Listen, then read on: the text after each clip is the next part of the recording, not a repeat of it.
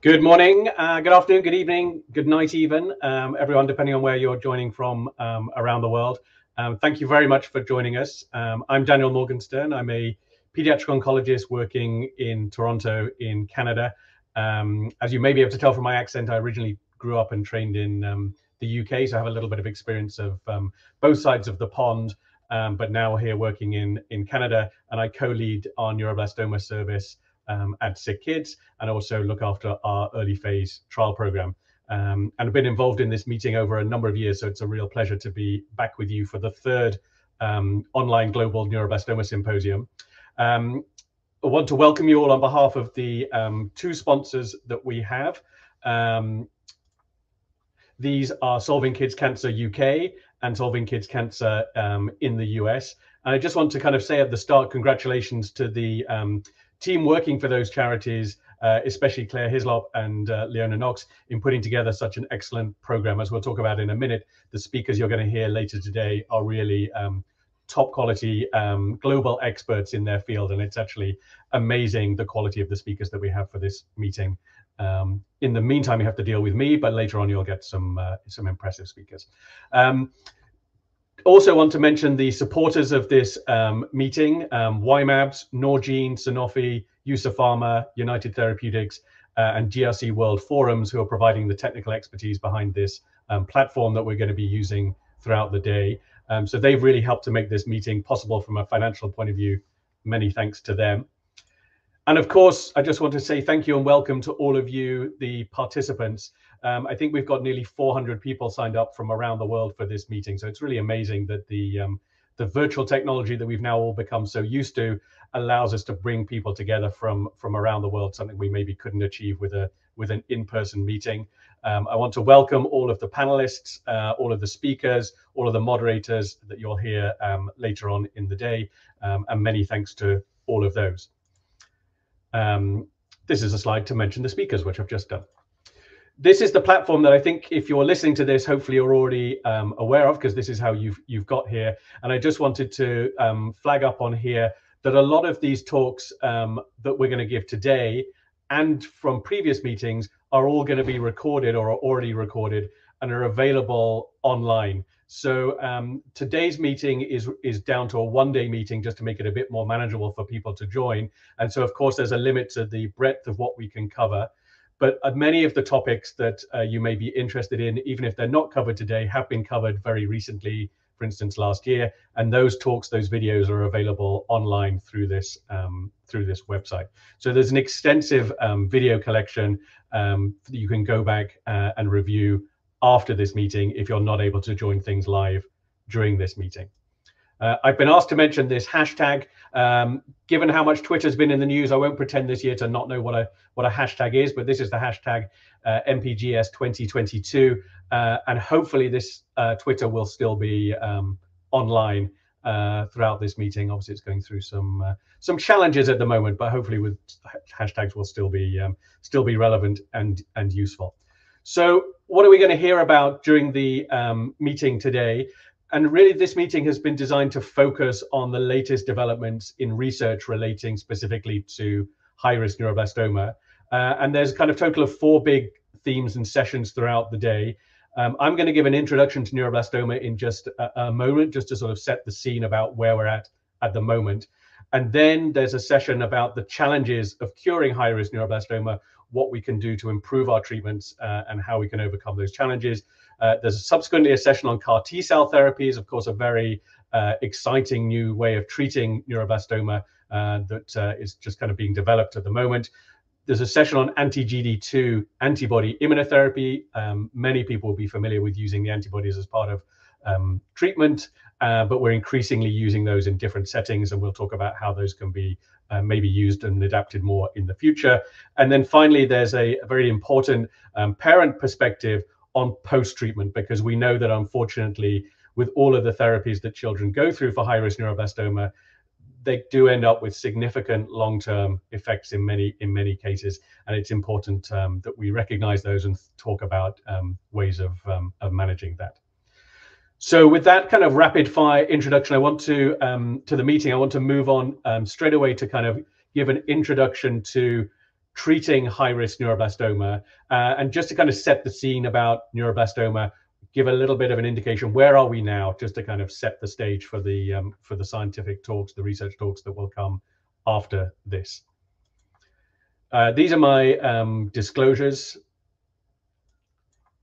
And so I just want to give an introduction by saying, you know, what are we actually talking about here, and what does this name neuroblastoma mean? And I think it's actually really useful to understand that, because it helps to just get to the heart of what we're dealing with here. On the right-hand side, I've listed the most common cancers in adults, and you'll see that these all end in carcinoma, that's a particular type of cancer, that's arisen from what's called epithelial cells that are damaged over time by smoking or other environmental exposures. But the diseases that children get that are listed on the left are not carcinomas. There's something else called blastomas. And that's because they derive from very primitive cells. That's what blast means. And if you look at them under the microscope, which is what that picture on the bottom left is, they just look like nondescript, small, round blue cells, which is actually what we call them, because they haven't turned into anything else yet. They're very primitive. And of course, for neuroblastoma, the neuro bit does not mean that this has come from the brain, but it does mean that it's come from peripheral nervous tissue, especially this sympathetic chain. So the sympathetic chain is this bundle of nerves that runs up and down either side of the spine. And then there's a large clump of that nervous tissue sitting on top of each kidney called the adrenal gland. And that's the gland that makes hormones like adrenaline or epinephrine, depending on which side of the Atlantic you're on. That's what makes you feel stressed and anxious. And neuroblastoma arises because of cells that are going to develop into the sympathetic chain that somehow during development become abnormal and start to grow and proliferate out of control to cause a tumor. What makes neuroblastoma a cancer as compared to a tumor? Well, it's the ability of neuroblastoma to spread elsewhere in the body. And this is an MIBD scan that many of you will know about, showing disease that is spread elsewhere in the body, especially to the bones. And of course, it can also spread to the bone marrow, and it can spread to many other parts of the body as well. And it's the fact that neuroblastoma very often spreads to other parts of the body, even at the very beginning when we first detect it, that is one of the reasons why it's so challenging to treat, because we then have to tackle the disease wherever it is in the body and get rid of absolutely every cancer cell throughout the body if we're going to achieve a cure. It's not good enough just to take out the lump of tumor that we can see. Just to give a context about kind of neuroblastoma, how common it is, how rare it is, this is just some numbers suggesting the annual number of cases of neuroblastoma in Europe, around 900, and in North America, a similar number, around 800, and then numbers for Japan and Australia. And of course, there's huge parts of the world here where I've got no numbers, and clearly there are a lot of patients in sub-Saharan Africa, elsewhere in Asia and South America that have neuroblastoma as well. And frankly, we don't have good access to treatments for those patients at all. Who gets neuroblastoma? Well, really, it's a disease of young children. So this figure here shows how many cases you would expect dependent on age. And you can see that the vast majority of patients are young, under the age of 5. And actually, it's most common in newborn babies and then gradually declines over time. A lot of these neuroblastomas in the very young babies will be localized tumors that maybe can be observed, don't need extensive treatment. And some of these older patients, unfortunately, have high-risk disease. International collaboration for neuroblastoma and other childhood cancers is really critical. And I think this meeting will kind of help to emphasize that neuroblastoma is really a global community, certainly from the academic perspective. And this is just to kind of highlight why we need that global collaboration, really because neuroblastoma is so incredibly rare in the bigger picture of cancer. So these are the most common cancers that adults get in blue. And this little tiny red bar down here is the number of cases of all cancers in children. So a really tiny number compared to adult cancers. And if we then expand that number of all childhood cancers, not all of these are neuroblastoma, of course. So neuroblastoma is, as we like to say, the most common extracranial, so not in the head, solid tumor in children, but it's still only a small proportion of all childhood cancers. And so we might expect maybe 100 cases a year in the UK, 80 or so in Canada, 60 or so in Canada, and half of those patients will have high-risk disease. Maybe half of those patients might have relapse disease. And so when we're thinking about clinical trials for neuroblastoma, It's very hard to do those studies just in one country because there are never enough patients to really be able to learn about new therapies, and that's where international collaboration is critical. Why do children get neuroblastoma? And this is a question that parents ask very commonly because, of course, it's an excellent question, and we really do not have a very good answer for it. I think my slightly hand-wavy answer is just to kind of highlight that in general, cancers in children are fundamentally different from cancers in adults. So they're not caused by smoking, they're not caused by damage from the environment. They must somehow be caused by something that's gone wrong during development. And the fact that neuroblastoma occurs most commonly in young children makes sense if you think about it being an abnormality of development. And I think what's quite striking, if you think about how a baby is put together from the very earliest stage, that you start with just one cell, and clearly those cells then have got to grow and grow and grow and grow and grow, because ultimately you've got to make the whole of a fetus, the whole of an embryo, and then you've got to make the organs within inside it, you've got to make all of the structures. And so that cell growth, that cell proliferation is very similar to the growth that occurs in a cancer. And obviously in a cancer, it happens in an uncontrolled way, and during the development of the embryo or the fetus, it happens in a controlled fashion. So most likely there's something that goes wrong in that process of building the baby, building the fetus, such that the cells no longer know when to stop growing or when to stop migrating, moving about the body, and carry on doing that, and that's what turns it into a cancer. There must be at some root an underlying gene abnormality somewhere that triggers this change. We don't really know what that is.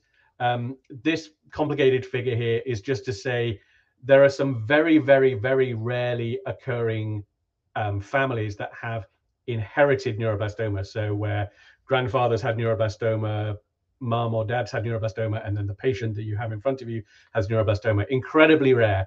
But in those families, we know that there are a couple of genes that if they're abnormal in the germline, so that means in the patient themselves, I'm not talking about abnormalities in the tumor, I'm talking about abnormalities in the patient's genes, then that predisposes to neuroblastoma. But really that's very rare. And then there's this whole bunch of other genes where we know that abnormalities of these genes is associated with a little tiny bit of an increased risk of neuroblastoma, but we don't really know how to interpret that. So to all intents and purposes, most neuroblastoma cases are what we call sporadic, which means that they occur out of the blue. We don't know why. And to be honest, although it must somehow be something to do with development, we don't really understand exactly what that process is. Clearly, neuroblastoma is not all the same. And this is one of the most complicated things about neuroblastoma, is that although we use the same word for neuroblastoma all the time, actually the experience of neuroblastoma in, for instance, a young baby with an isolated single mass in their adrenal gland is completely different from high-risk metastatic neuroblastoma in an older patient. And that's reflected on this graph, which is a little bit old now in terms of the where the lines are, but essentially is to say there are patients with low or intermediate risk neuroblastoma who generally have a really pretty good long-term outcome with relatively minimal treatment, compared to patients with high-risk neuroblastoma who we treat very intensively. And I think survivals have improved a lot even compared to this graph here, but clearly we are still struggling to treat successfully all of those patients.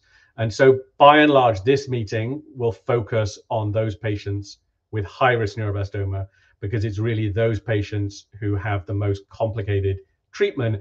And I think at the moment, the greatest need for us to try and find some way of improving outcomes and reducing toxicities.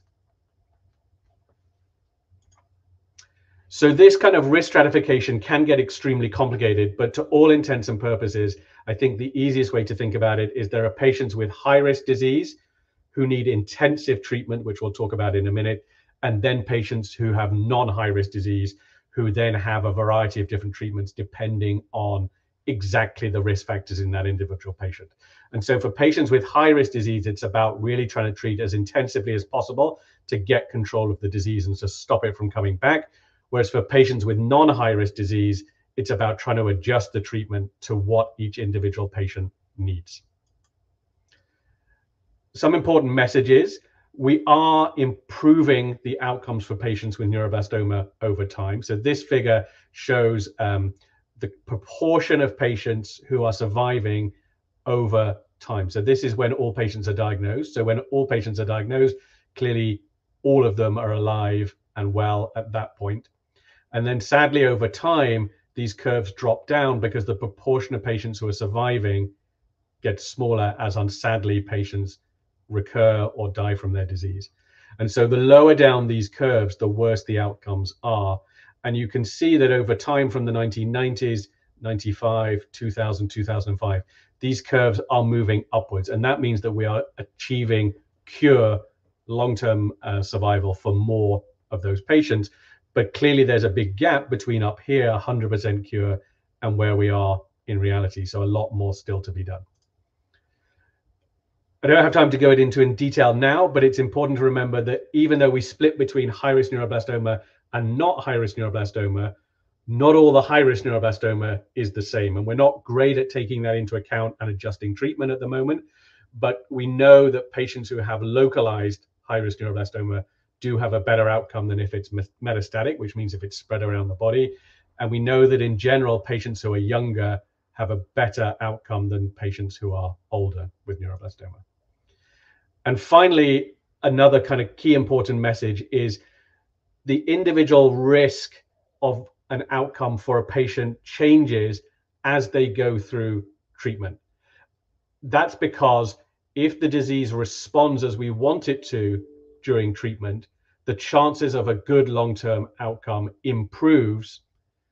And unfortunately, the opposite is also true, which is that if the disease does not respond as we want it to each individual stage of treatment, then the likelihood of a good long-term outcome is poorer. And so if you're having conversations with your medical team about numbers, if you're a family who likes to know about numbers, it's important to bear in mind that the numbers will change over time, depending on whether we talk about this on day one, when the patient is first diagnosed, or at the end of induction chemotherapy, when maybe the disease has responded really well to induction, or at the end of treatment, or at the, even after the end of treatment. And this is really important to bear in mind if any of you are going to look at publications and look at individual survival rates that says 3-year survival rate was this or 3-year survival rate was that. What really matters is 3-year survival rate from when? Was that from diagnosis? Was that from later in treatment? Was that from the end of treatment? So let's just talk about the current treatment for high-risk neuroblastoma to try to set the scene for everyone and to kind of provide the basis for the talks that are to come. High-risk neuroblastoma is, as I've mentioned, very challenging to treat. And so we have a very complicated treatment schedule, which is broadly similar throughout both of the big cooperative groups that I'll talk about in a minute. So we can divide this up, depending on how you like to divide things, either into 3 areas called induction, consolidation, and maintenance, or into 5 blocks of different treatment. So the initial treatment is chemotherapy, multiple different kinds of chemotherapy drugs to try and get control of the disease, control the metastatic disease, and shrink the primary tumor. Typically, we would then do surgery to take out the main tumor, leaving anything that's spread around the body at that point. Most people would then recommend consolidation with high-dose chemotherapy, which is when we give intensive doses of chemotherapy and we rescue the patient's bone marrow with stem cells that we've collected and stored in the freezer. Radiotherapy is then used after that to treat again the primary site and to get rid of any neuroblastoma cells that are left over from the surgery. And then at the end, immunotherapy to try and mop up any residual neuroblastoma cells that are left at the end. And to provide the background as to how we have developed this and how we treat neuroblastoma now, I think it's really useful, depending on where you're based, to know about the kind of global setup. And apologies to those who are in countries that are not shown here, because I just don't have time to cover the entire globe. But these are kind of the 2 biggest cooperative groups for childhood cancer, and especially for neuroblastoma. So in Europe, there's a group called SciAPen, which really brings together pretty much the whole of Europe, Israel, Hong Kong, and as well as some sites in Australia and New Zealand. And this is a collaborative network which is specifically focused on neuroblastoma. The N in SciPen is neuroblastoma. On the other side of the Atlantic, over here in Canada and the US, also some sites in Australia and New Zealand, is this group called the Children's Oncology Group, which is a much bigger structure because it incorporates committees for all of the different types of cancer that children get, leukemia, Wilms tumor, osteosarcoma, and has a neuroblastoma committee within it that also then runs clinical trials. But because neuroblastoma is rare and because there's then a limited number of people who look after neuroblastoma, there's actually very close collaboration between these groups so that we share information between the two groups and we learn from each other as to what each group has learned about the best way to treat neuroblastoma. So what I want to do in the closing minutes of this talk is just to kind of run through not this, which is the overview of the different treatment protocols, but just to kind of pick out within the different stages of the treatment what we know at the moment and what are maybe the hot topics that are coming next for these different stages of treatment. So the details on here don't matter, but this is just to kind of show that the current treatment protocol in Europe, which is called SciPen High Risk 2, and the current treatment protocol in North America, which is called COG AMBL 1531, are different, but the overall structure is very similar with induction chemotherapy, surgery, which is the red arrow, high dose chemotherapy, radiotherapy, and maintenance. So although the details are different and the questions that are being asked are different, the overall structure is very similar. So let's just run through those different areas briefly. Where are we now in terms of induction? So in Europe, the SciPen group previously did a study comparing this thing called rapid COGEC, which is just the names of drugs, and rapid means you give them quickly, with a different type of chemotherapy called modified N7. The details don't matter, but that was a chemo that was used in North America.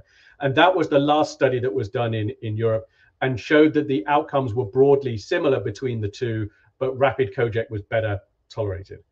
In the current study in Europe, we're now comparing rapid COGEC, again, that European standard, against a standard chemotherapy that had been used in Germany, slightly different chemotherapy medicines, to try and see which of those is the better to use for the future.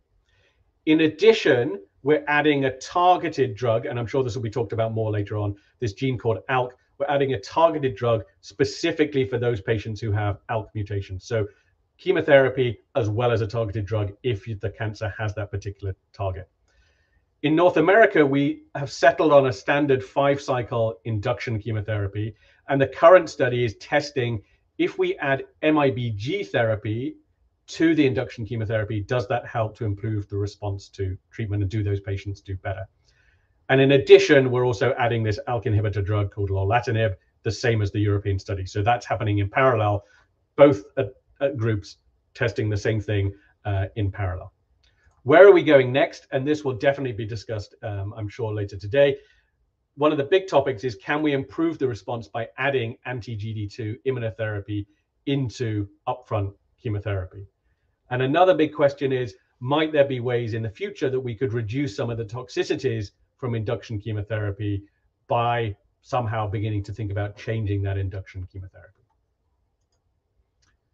Where are we now in terms of surgery? So there's some differences in approach to surgery, that in Europe, surgery is typically done at the end of induction chemotherapy when we know what the overall response of the disease is and know what we're doing next in terms of carrying on with high-dose chemotherapy or not.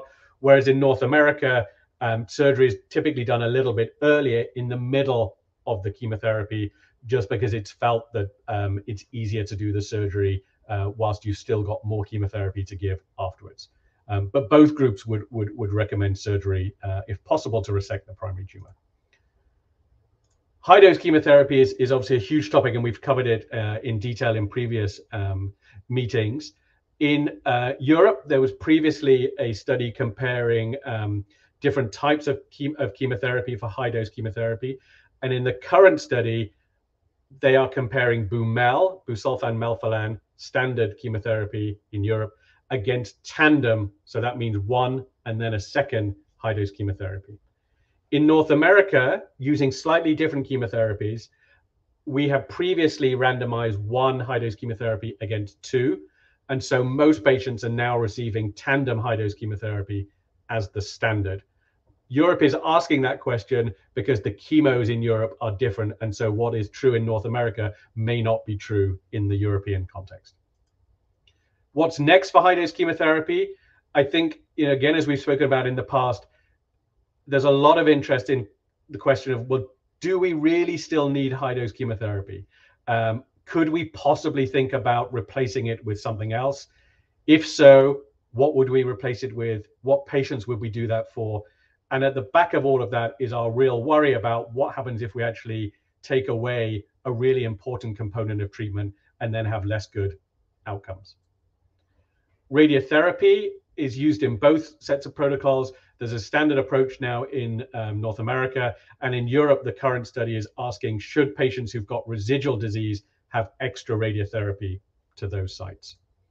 And then finally, immunotherapy. At the moment, there's a standard approach for both Cypen and COG, which is a little bit different just because the antibodies are slightly different on both sides of the Atlantic. But in Europe, using a long-term infusion of dinutuximab beta without cytokines. Cytokines are medicines that stimulate, boost the immune system. And in North America, we're using dinutuximab, very similar, as you can imagine, to dinutuximab beta, but slightly different. And we're using that with GM-CSF, a little bit similar to G-CSF, designed to stimulate and boost the immune system to try and make the antibody work better. Next questions for immunotherapy. It's going to be, if we're going to use more antibody earlier on in treatment, it's going to be really interesting to think about, is antibody at the end of treatment still going to be helpful? Why does neuroblastoma sometimes become resistant to antibody? Why does the antibody sometimes not work? Are there other treatments that we could add to the antibody to make it work better? Are there other treatments we could use after the antibody immunotherapy to try and stop the neuroblastoma from coming back? So a lot of further questions for us to think about. So finally, my kind of take-home messages are, in the context of this meeting, you're going to hear a lot of different information. And I think it's really important to remember that ultimately every child with neuroblastoma is different. So things that you hear in this meeting apply in general. They don't necessarily apply to your specific disease situation. And always be sure to kind of discuss things with your clinician about how things that you may have heard here actually impact for your particular situation. I have to acknowledge that a lot of this is really complicated, and it's really complicated for us, the clinicians, as well, because the situation keeps changing as we learn more and more about this disease and try and improve how we do things. And I guess my final message to everyone on this meeting is, you've really got the opportunity throughout this meeting to ask questions. So please do that through the platform, and each person who's leading each meeting will explain how to do that. So that was fairly whistle stop, and I apologize for going quite quickly through that, but I just wanted to provide that kind of basic background. Up next, what we're going to do is really transition into the bulk of the meeting and begin to talk about next the challenges of curing high-risk neuroblastoma. What are the challenges and what are the things that we can do about that? And that session is going to be coming up immediately after this one, as soon as I stop talking. So stay where you are, and we'll be back with you in a moment. Thanks.